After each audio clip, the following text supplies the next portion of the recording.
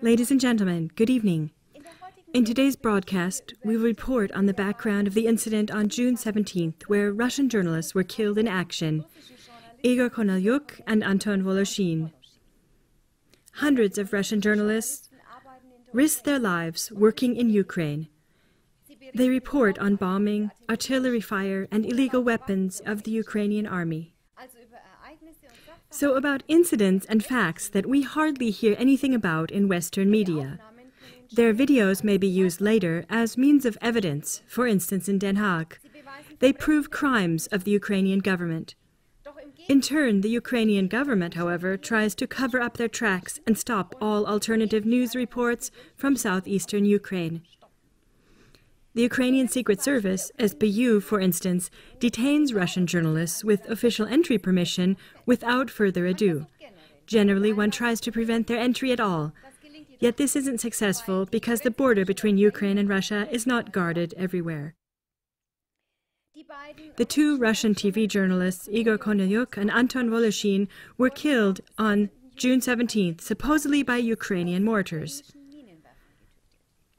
But Valery Bolotov, leader of the self-proclaimed Lugansk People's Republic, claims that in the corpse of one of them a sniper bullet was found.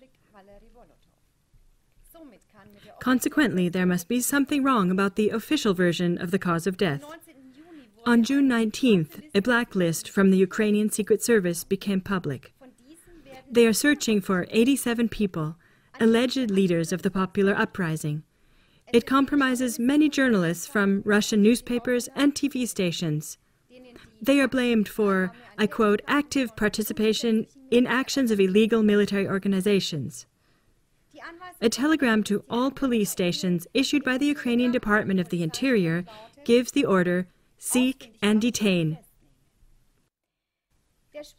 The announcer of a broadcast on Russia 1 commented, "The hunt for Russian journalists in the Ukraine. One has to presume that Russian journalists officially are fair game for shooting there." The deputy leader of the Russian presidential administration, Alexei Gromov, explained during the funeral service for Igor Kornelyuk, "Nobody of the hundreds of Russian journalists is leaving there, and nobody wants to do so, because they are carrying out an extremely important mission. They tell the truth. And by this, they are saving hundreds and thousands of human lives." Ladies and gentlemen, the two Russian journalists, Igor Kornelyuk and Anton Voloshin, risked their lives for a truthful, authentic field reporting in Ukraine. Klagemauer TV makes an effort to take such silenced voices to the public and to bring light into the vague correlations in the Ukraine conflict.